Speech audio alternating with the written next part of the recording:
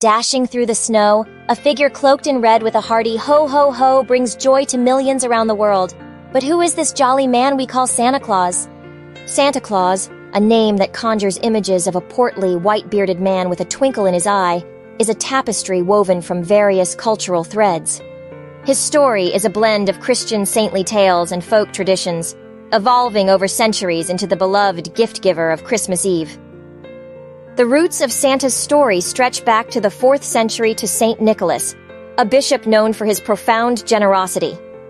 His legendary acts of kindness, like providing dowries for impoverished girls, cemented his status as a protector of children and the needy.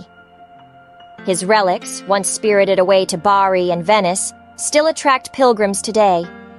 In England, Father Christmas emerged as a figure of merriment and festivity, embodying the spirit of Christmas cheer.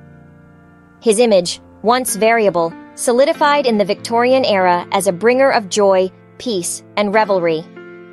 Across the Channel, the Dutch Sinterklaas and the French Père Noël held sway, while in Switzerland, the Schmutzli carried a broom for the naughty. These European traditions contributed to the rich mosaic of Santa's persona, each adding their own local flavor to the legend. The pre-Christian Yule festival also left its mark on Santa's mythos. Odin, the Norse god with his majestic white beard, is said to have influenced the Santa Claus we know today, with his nocturnal flights and gift-giving merriment. Santa's modern form took shape in America, where the Dutch Sinterklaas was transformed into Santa Claus.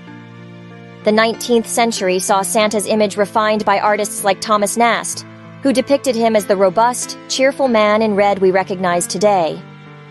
In the quiet of Christmas Eve, as children dream of sugar plums and reindeer hooves, Santa Claus remains a symbol of wonder, generosity, and the timeless magic of the holiday season.